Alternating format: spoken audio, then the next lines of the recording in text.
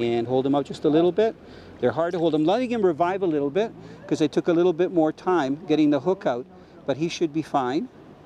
I always say to people, if you've handled a fish either to film or to take photos, or you've had it out of the water to take the hook out, it's very important to let the fish revive. It's like a person that's been running.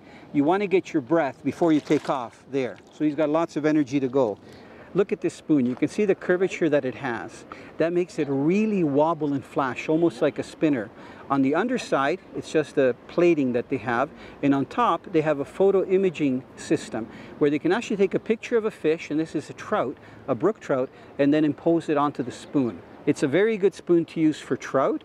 We could have used this for brown trout and rainbow trout in the Turtan River, or right here in the headwater of the Bias River. It's perfect, and that size is ideal because it represents about a 3 or 4 inch long fish. Barbara, are you ready to hook another one? Sure am. Okay, get ready.